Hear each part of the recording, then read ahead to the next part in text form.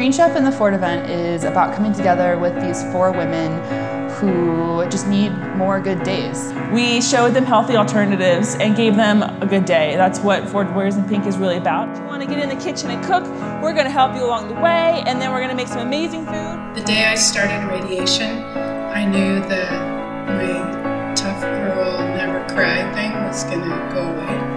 What this has really taught me is to stop worrying about stuff that hasn't happened yet and just live life day to day. I mean, this is a hard situation, and if you let it get you down in the dumps, it can really take you down, and I just don't let it, and keep it positive. Throw out a poop joke here and there. Throwing the wood chips in to poach the chicken was pretty cool. And I learned how to ship a knot with the best of them.